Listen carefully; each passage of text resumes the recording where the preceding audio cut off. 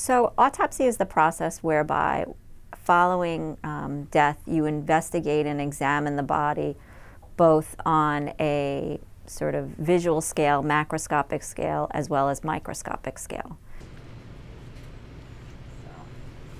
This book would normally take maybe over a year to fill, and we're nearly through it, and this one's only a couple months old. You know the code outside? Is it 1397? I just want to show them the shelves. Historically, thinking about pandemics, influenza, SARS-CoV-1, any pandemic really, autopsy always has played a role in learning about the disease process.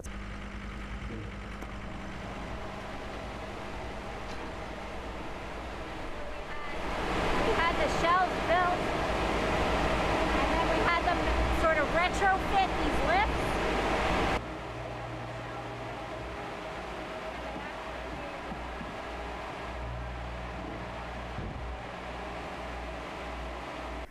And I think when coronavirus was first starting to be described, at least COVID-19, not coronavirus in general, we knew that it affected the lungs. Obviously, patients came in with respiratory illness, but it was only really through autopsy that we started to see the spectrum of disease manifestations that the coronavirus can cause, COVID-19 can cause.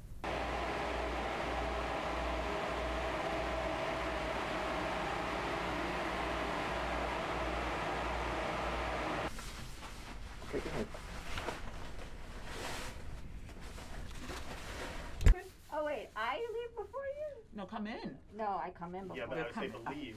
When we started to do the autopsies of the COVID-19 patients, one of the main findings that we found was that there was clotting in various organs throughout the body.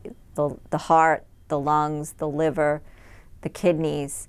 And that was really under-recognized clinically as a source of, as sort of a process within the disease.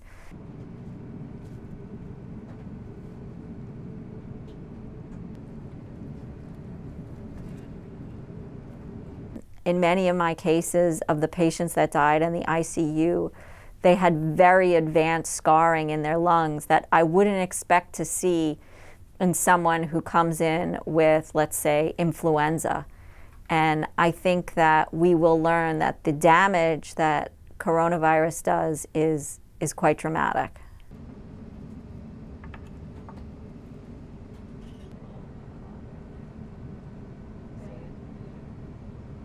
No, I think it's a self-selecting field. I don't think it's for everyone. You know, I really, as a pathologist, I'd like to recruit people who are ready for what it means to be a pathologist, which is, you know, sort of a meticulous and structured, you know, look at the medical world.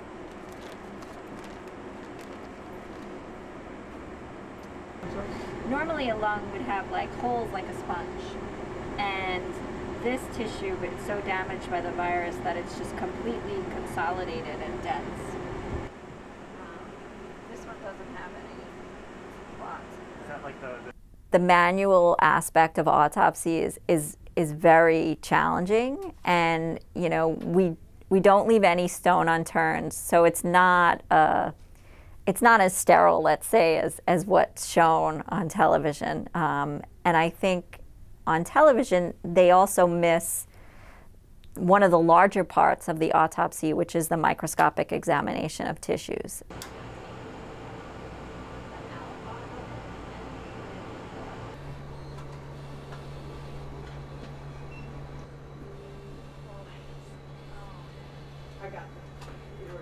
I think that the attention that it's getting is good because it is a service that's provided to the public and to the families.